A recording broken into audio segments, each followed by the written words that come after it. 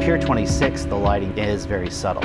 So it's enough to provide safety so that everyone can see each other's faces, and it provides a sense of social safety at night. But yet it's dim enough that it's not overpowering.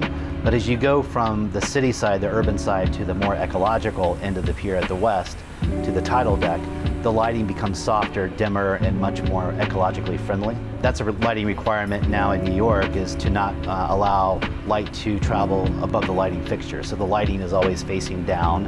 It doesn't add to the light pollution of the city.